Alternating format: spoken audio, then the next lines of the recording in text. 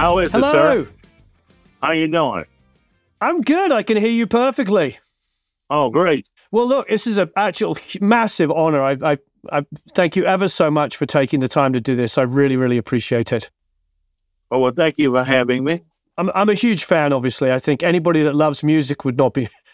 How could we not be a fan of yours? I mean, you've played on so many incredible records. It's so I'll get all the gushing out of the way first, you know. James, so VH1 did a list in 2000 of 100 greatest dance songs, and you played on number 1 and number 2. Number 2, of course, being Don't Leave Me This Way, which was released in 76, and the number 1 was I Will Survive by Gloria Gaynor. I talked to Thelma about Don't Leave Me This Way, and she said her recollection of it is just coming to sing on top of the finished track. So she didn't have any kind of insight on the recording. It wasn't in a Motown studio. We didn't know we were going to cut it that day. It was no. We didn't have it. We didn't have a chart or anything. And the producer was Hal Davis, and he came up with the idea because we had heard the record. Teddy Pendergrass had done it. We had a good time, you know. Recording it was so good. I mean, we were playing. I don't know if you could hear, you know, the extended version. You can hear the contractor coming in because he said we was taking too much time. You could hear the door slam. You know, he was cutting the session off. You know, but it was John Barnes, Henry Davis, who's no longer with us. He was with the LTD later on, and me. We had a good time. And Thelma is such a great person and a fantastic singer, you know. I mean, amazing singer. I've always I've been a fan of hers, even before I met her. So you just got given charts there and then, and you just started playing the track? We listened to it, and we worked out the parts, you know, because it was a little different than the one Teddy Pendergrass has. We did a disco thing on it. We just worked it out. I didn't think nothing of it. I mean, it was a session, and when the contractor came and closed the door because he said, what they were doing then, if you cut over 5 minutes of disco, see, they had what they call 3-hour recording sessions. If you cut over 5 minutes of disco, then that was a session. That's the way the union did it. So it became a hit record, and so that was great. That was great. You know, I was so happy for her. And for you, I mean, you've been a part of so many eras, because obviously you had massive tracks earlier in the 70s with Bill Withers and Jackson 5, Charles Wright. But at that point, I mean, did you ever hear Dyke and the Blazer stuff? That was my introduction into the recording business, you know, recording studios. Al McKay, the guitarist that was with Earth, Wind and Fire, he said, "Man, you want a session?" I said, "Yeah." See, I was a jazz drummer, so I had just switched over to started playing R&B, and so we did that, and it became a hit. A record called Funky Walk. I was so surprised, you know, and so that was the beginning of everything. And then the Watts Band, I was working with them at the same time. Then we got with Bill Withers and made some amazing records. You know, that was a great thing. And then I was blessed to go into the studios and, you know, work for Motown. That was a high regarded position to have at that time. I mean, Motown was second to none as far as the musicianship, you know, in California. That's where I was going to that. I mean, you had to be on it. That was the school for me. Motown was a school. That was incredible. How many tracks were you expected to cut a day in those days? Motown, oh man, sometimes I'd be over there for 3 sessions a day. That was 3-hour sessions. I don't know. I might have cut 9 tracks a day sometimes. Wow. Sometimes 10. You know, because a 3-hour session, you were, you know, a lot of producers were required that you would be able to play 3 songs. And sometimes they would add a half an hour and do another short song. And you were reading, you know, and I I had to learn how to read, which was cool, was great for me. That was because Motown wrote, the producers at that time, they wrote out all the everything, especially for the drums, open and close, hi-hats, what crash or ride cymbals you hit, what toms you hit. They wrote out everything. It might take 2 takes, but wasn't a whole lot of 3 takes or 4 takes. You had to be on it, and if you wasn't on it, they would call you out and get somebody else. It was great for me though, because that was great to be in that situation, and because it made you ready. So I enjoyed it, and I learned a lot at Motown. That was probably the school for me. That's absolutely incredible. I didn't know that it was that carefully orchestrated and that all the parts were written like that. Well, when I was there, in Detroit, I'm sure it was different. They sounded so wonderful. It was a different thing out here in California. It didn't sound like the Motown in Detroit at all. But we were successful. We got a lot of hits. Yeah, it was very competitive. We use that word, competitive. Yeah. So you came from Kansas City, Missouri? That's my hometown, Kansas City. Charlie Parker, yeah, right? Charlie Parker, the great bird. And I came up, with a lot of saxophone players there at the time I came up, in a very musical town. They had what they called a hit parade, and they played all the music on the radio. It just wasn't like the R&B. They played everything. So in order to work, you had to be able to play everything, if you went on a gig. And even the country records, I learned how to yodel. How did you end up in Los Angeles? Some friends of mine were on the Dean Martin show, and I thought they had made the big time. See, Kansas City, by that time, in the 30s, it was jumping jazz. It was a country town. That's a Midwestern town. So I see them on the Dean Martin show, and I said, oh, man, they made the big time. They said, come on out. Come on out. I came out. I couldn't play their music, so they couldn't use me because I couldn't play no R&B pop.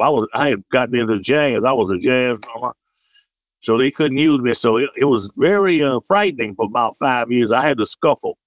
I didn't want to go back to Kansas City. I felt that like I would have been a failure. So I scuffled, and God bless me, and I got through. Were you doing a lot of live gigs? How were you growing your chops? I wasn't getting any gigs for a while because I didn't know anybody. Sometimes I'd walk 70 blocks or 75 blocks sometimes to play in the jazz club. I said, man, we don't know you. I'd want to sit in so somebody would hire me and say, we don't know you. I had been out here previously. I'd been out to Los Angeles previously playing with the organ trios and the organ quartets. And I met a gentleman, a fantastic drummer. He cut a lot of hit records in New Orleans. His name was John Boudreaux. Something You've Got, and all those different things. And I met him, and I kept his number. So when I came back to California, I happened to find his number. I said, man, if I can find it. They said, man, I'll get you a gig. So he got me a gig with Charles Wright, which paid $12 a night at a strip club. The strippers were off on Thursdays. I had to get on the bus to get my drum. I didn't know in transportation, so I carried all my drums on the bus. I'd get on the bus and play the gig. And he fired me about 5 times because I couldn't play. During that time was the Motown thing. They was playing the 4 things and all that. And it was very hard for me to do it because I had been so free. So he fired me about 5 times, and I guess they couldn't get nobody else or whatever it was. He said, well, man, you want the gig? I said, yeah, So I got the gig. He just had me to play the rhythm. Just for 4 quarter notes on the hi-hat, quarter notes on the snare, quarter notes on the bass drum. That was the hardest thing in the world for me to do at that time. And I did it for about 8 months. No fills. He said, don't play no fills. So I started to listen. And by that, it was a blessing because I was able to create my style. When I started playing with Bill Withers, I was able to play some of the things that I had made up, some of the rhythms and stuff like Use Me and Kissing My Love. How did you get from Charles Wright's band into Bill Withers' band? I met Charles Wright through Bill Withers. I think Charles Wright might have managed Bill Withers for a week or something, I think. And I met Bill Withers over Charles Wright's And you know, about 4 months later, we went into the studios with the bass player for the Three Sounds. I can't think of his name. It was an upright bass, me and Bill with us. We didn't get nothing. We didn't come out with nothing. And so, you know, he paid me, and wow, I guess it must have been a couple of years later. Ain't No Sunshine came out. He got a hit record, you know, Sussex Records. And I said, wow, man, that's great for him. Really don't. I think Ain't No Sunshine came out. Grandma's Hand came out. I don't. By that was a great record, but it didn't do good as a single. Booker T. Jones had produced him, and so by that time Booker T. had went with Willie Nelson. He was producing Willie Nelson, so he didn't have time to produce Bill Withers' second album.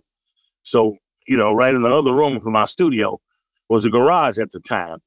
We rehearsed, and, you know, we did some gigs and stuff.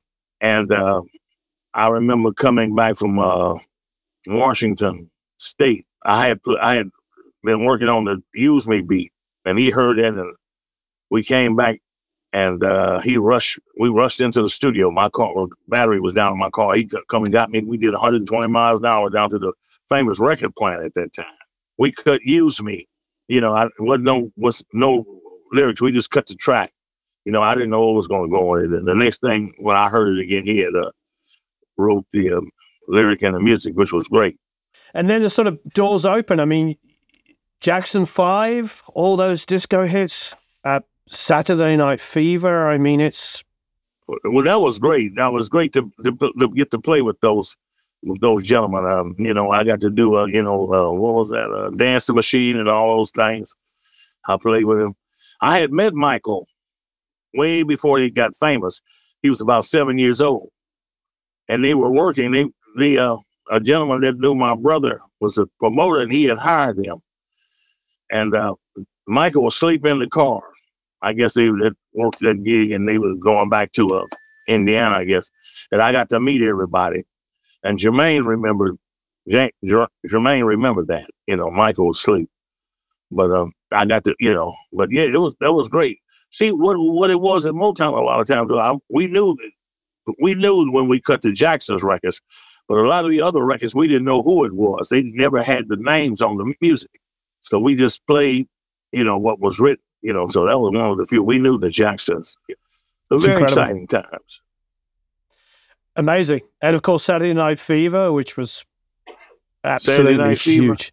Yeah, that was great. Freddie Perrin, the producer, he was with he was one of the producers at Motown before he left and was doing his own thing.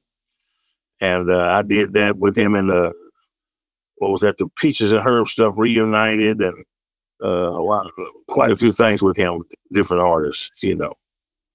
But he was one of the artists that he was one of the producers, I'm sorry, that they call him the corporation that produced the Jackson 5 stuff the first time. And when I started playing the Jackson 5 stuff, it was Hal Davis producing at that time. So, what to you are your highlights? I mean, your career has been absolutely incredible, and you played on some of the best and biggest songs of all time. I have been truly blessed. I just thank God. I'm a Christian. I thank God Almighty for being able to be a musician and make a living at it. You know, because it got pretty rough when I got out here, and the guys turned me down because I couldn't play their music. I mean, it was scary, you know. And so, I mean, you know, all the hit records that I played on, I'm just blessed. But I still take that attitude today. I mean, I got to play with Harry Styles, you know, earlier. You know, I'm on his album. So it's a blessing because the younger people, they like the rhythms that I played. So they call me sometimes, you know. So I think that's a blessing. So that's what has kept me going, you know. I know out here in Los Angeles, if any of my friends have made records with you, they put it at the top of their list of their favorite albums they've ever made. Wow, I'm flattered. I'm really flattered. I take nothing for granted. I mean, when I go in the studio to play for somebody, you know, it's like being the heavyweight champion of the world. I don't take it for granted. But I guess by me being what happened to me when I came out as a jazz player and I still love jazz. I'm a jazz lover still, but I love all music. Always did. But I guess what happened for me to,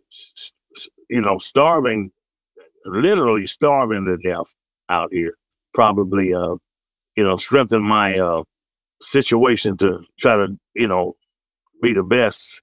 Did you go home and just listen to records and play along? How were you, while you didn't have gigs, how were you improving your chops? I just practiced. I mean, I learned, Charles Wright was a studio musician. So, he was what they call a chink man. He was a left-handed guitar. He played the chinks. And I guess when I was in his band, I learned, certain things. So by the time one thing about it though, they would call and ask for a drummer sometime. We'd be rehearsing. He would never recommend me though. I didn't like that. I thought I was starving to death.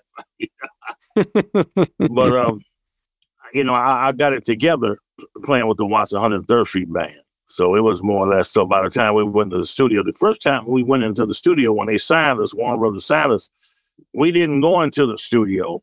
They had a truck outside the nightclub that we worked at, and they recorded us for a month live every night. And the first single that came out was called "Do Your Thing," which was a hit record, Incredible record. That's how that happened. As it went along, I learned and learned. And Paul Humphreys was wonderful for me because I would go around to the studio sometimes and he would be working. He'd say, "Come here, man, look at this, and this is how this is done, and this is how that is done." He was very graceful, rather, just showing me. He knew that I didn't know, and I thought that was a wonderful thing for him to do. In your heart of hearts, what's the one thing that you've worked on that you cherish the most? Wow, I wish I could answer that. I mean, different times I might listen to different records that I played, and I'm in different moods. The best thing yet I did with Anita Baker. Bill Withers is live. I mean, whatever type of movement I'm in, Live at Carnegie is absolutely incredible record. Yeah, we had a great time. The band was a great band. I'm still looking, I guess. That's beautiful. That's a beautiful answer. I love that. I love that. But I'm glad you mentioned the Live at Carnegie because that is arguably one of the greatest live albums ever recorded.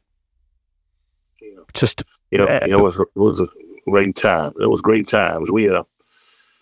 That was a wonderful band to be in. We were formerly of the Watts 103rd Street Band. That was the rhythm section, and so it was great. Beautiful. Well, thank you ever so much for your time. I appreciate it. Thank you for having me. Oh, thank you. God bless you, and have a marvelous day. And I appreciate you taking the time because I'm a huge fan. Right, we're gonna work on some Shelby Lynn today. Oh, she did a gospel. She doing a traditional gospel album, So I did the backgrounds and singing. And gorgeous. Gonna do some drums today for her. Nice. So thank you for having me. Thank you ever so much, James. I really appreciate it. All right. Have a marvelous day.